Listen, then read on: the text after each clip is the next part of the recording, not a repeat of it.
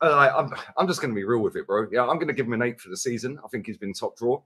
Yeah, but again, he was another one of the leadership group that disappeared when it mattered. Yeah, when we signed the guy, I didn't know nothing about him. My mate told me, oh, he's a top player, which is why I was stupid enough to get his number on the back. But we were expecting a guy that's coming in that could do 60-yard diagonal balls. He can score great goals. You know, he's a brilliant midfielder. And all we've seen is the guy just take the piss. Literally, yeah. Like, people have said to me, oh, yeah, but he was playing out of position for 6 years. No, he weren't. He was playing in the position he played in Germany. Yeah. And let's not forget, right? All that Crystal Palace thing, great, fantastic. He was taking the piss that day, throwing the armband. But let's not forget, when he was at the World Cup, he was flirting with Roma.